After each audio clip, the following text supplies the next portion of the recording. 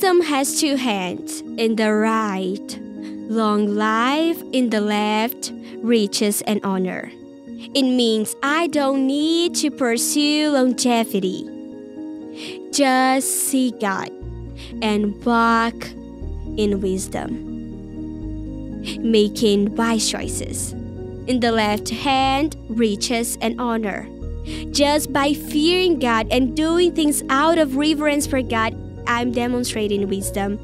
I will attract to my life longevity, riches, and honor.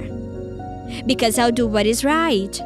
Wisdom commands me to love my neighbor as myself, right? Out of fear of God, I will do it.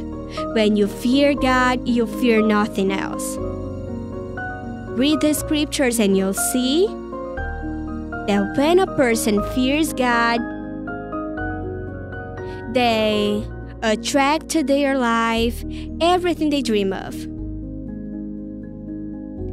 Wisdom begins with fearing God.